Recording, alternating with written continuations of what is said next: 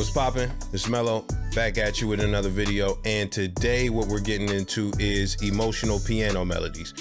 We're gonna get straight to it. I'm gonna show you how to voice out the chords and everything, how to make the melody, how to make it really penetrate, things that'll make it emotional. But first, before we get to that, be sure to put a like on the video, subscribe, click the bell to get notified. Let's get into it. All right, so the first thing that we start with is the chord progression. Now, we are in a C sharp as far as the scale.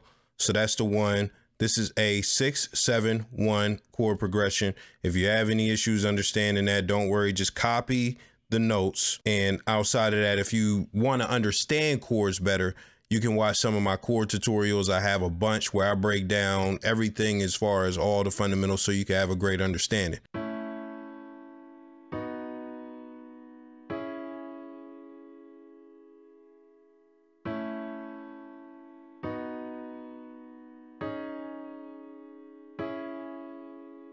So that's the progression. I did some things over here with the chords and everything, but the first thing I'm going to do is work on the timing of the chords, where the chords are going to hit. So, as far as hitting them at the end of each pattern, we're not going to do that. What I'm going to do is select both of these, hold shift, drag right there.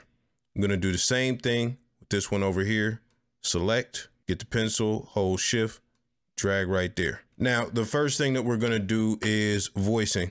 So I'm going to take this note, push it down an octave, take this note, which is the third, the middle of the chord. I'm going to push that down for a bass note. Then I'm going to do the C. Then I'm going to do all the bottom notes over here. Let's see what we got so far.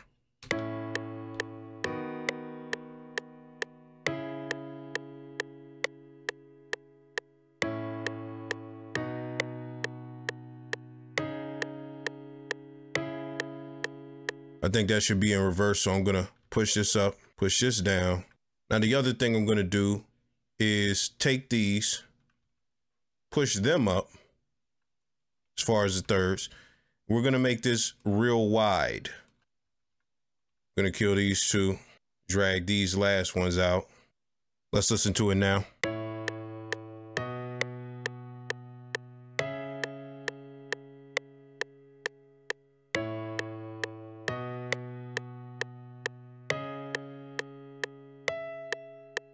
So all these middle notes, I'm gonna copy, Control V, push them down an octave, move them over. Let's listen to it now.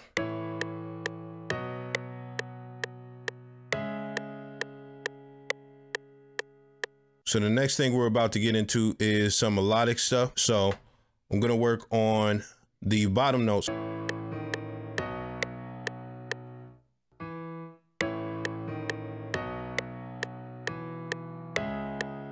So all I'm doing right now is adding basic passing notes around the mid octaves, around the C4, C5, stuff like that.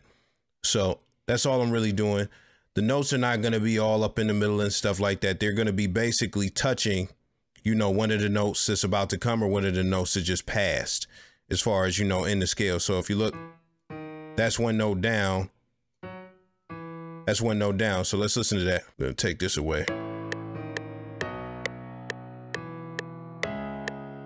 Now, this is what we want to do. All of this in here, we're going to make movement in this part. We're going to leave this alone. Same with this over here. We're going to do this part, put some movement in there, leave this alone. Because at that part, that's where we want the beat to breathe a little bit as far as the melody. We'll do some of the same stuff over here. Move this.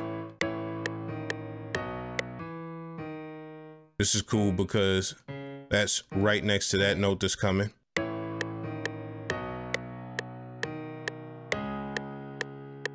And that creates some variation. Instead of this note, it's that note right there. So we did one line of melody real quick. Let's listen to it.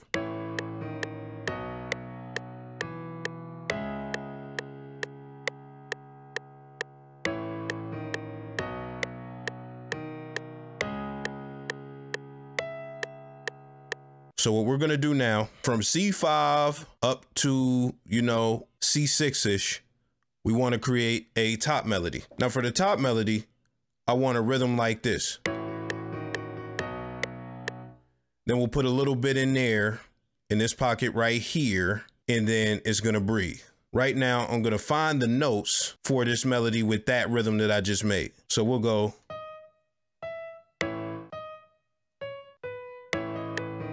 I like that right there.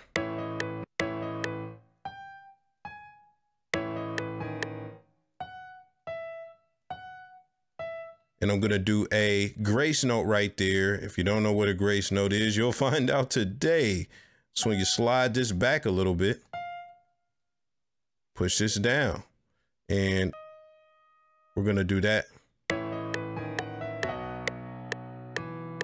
We got a little top melody right there. Now remember I said we want it a little bit up in here, so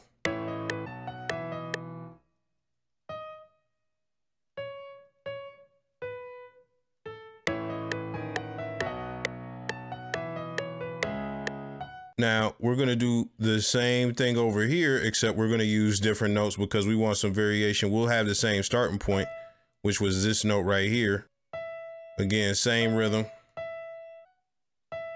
Put a grace note right there. So all we did was go up, skipped a step right there, came back down, skipped another one, you know. If you watch the Melody Basics series, one of the things I told you about top melodies is, you know, with steps and skips, it's really about where you're going. So we know where we're going to end up over here. We went up, but we had to come back down to get there. I'm going to put a triplet there just to spice up the rhythm. We'll come out of that, back to steps. And we're gonna harmonize that right there.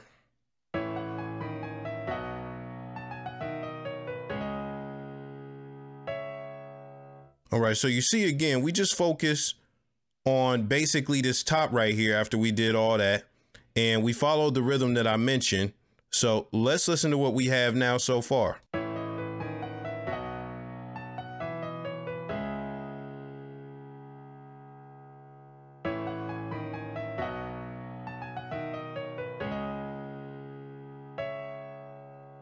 I'm gonna take this away, and just for variation, we'll have that.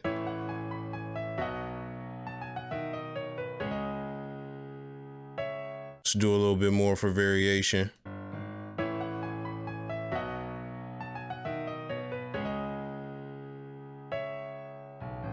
So right there for the variation, I added a walk down. And if you look, we started A. Where does that walk down to? That walks down to a note below A, which is a G sharp. So that G sharp is gonna sound nice going back into that A, of course. So let's listen to what we have so far.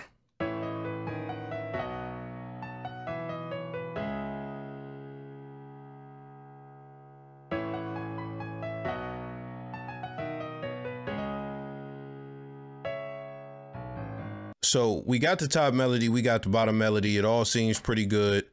Let's just do a little bit more. We're not gonna overdo it, but I'm gonna add a few notes here and then I'm gonna add some harmony here. So let's see what we can add on this.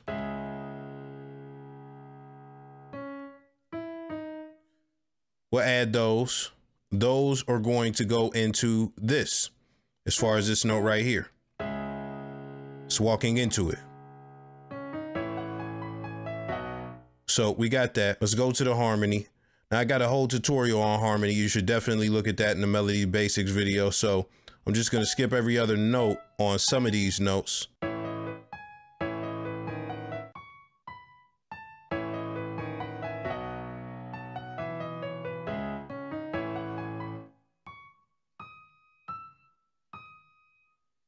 Now I just feel like these notes would sound good. So let's see how it sounds.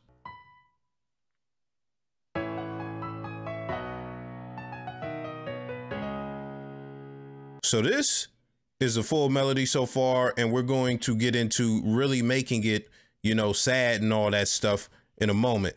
So let's listen to it.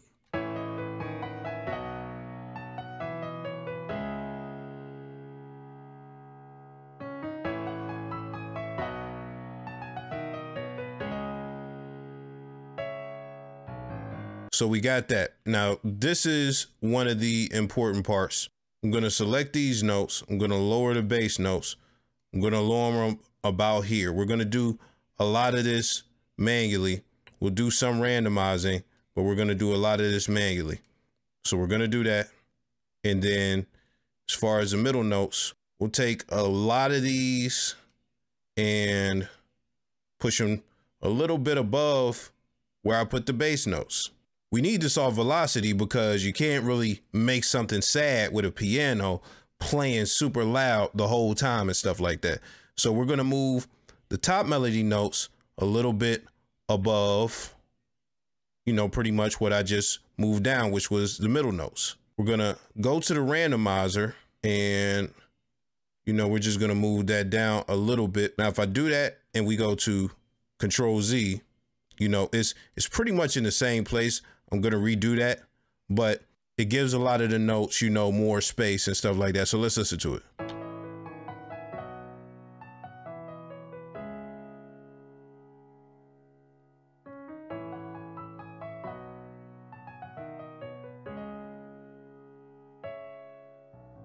So we did that. Now what we're going to do is the strumming. Now you could go here and you could just do the strum and you could adjust the time and all that stuff. We'll do that a little bit, and I'm going to go manually adjust some of the notes myself just to make it more human, because when it comes to actual playing, everything is never perfect. And I'm going to go in, I'm going to push none, and I'm going to zoom in. And the main focus is going to be some of these chord notes. I'm going to move this back a little bit.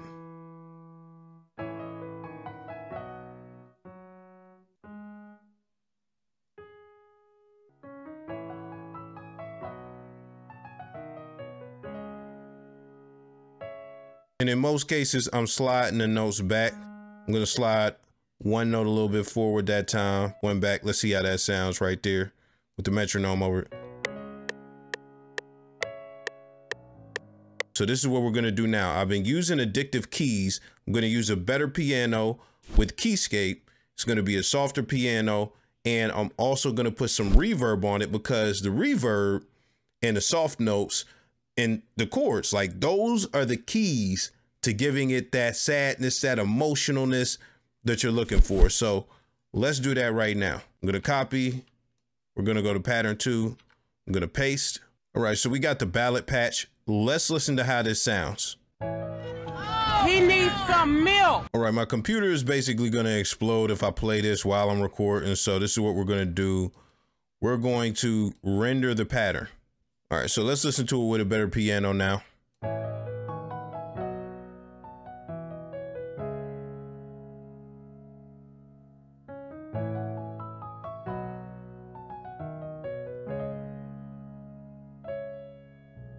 Now, you see this note right here? I'm gonna go make that way softer, because softer notes, it just tickles the emotion. So I'm gonna go back and redo that. Let's go back to addictive keys. We're gonna do that right there. You hear that? You hear that? Like it's just crisp. All right, so we're gonna take that. We're gonna take it back to Keyscape. I'm gonna render it back down. Listen to it in Keyscape again.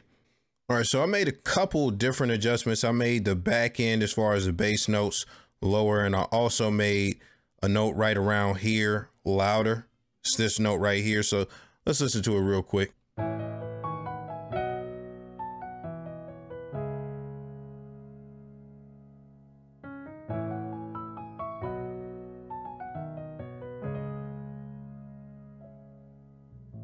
There we go. Even though it already has reverb, I'm gonna add a little bit just to give it that tender touch for an emotional, sad beat.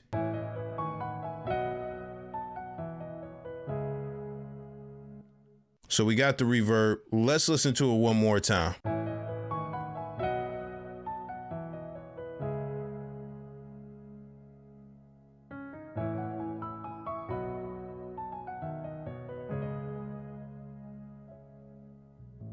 just to give you the full effect. I put a drum loop under it, put some things under it. Listen to it, see how it sounds now.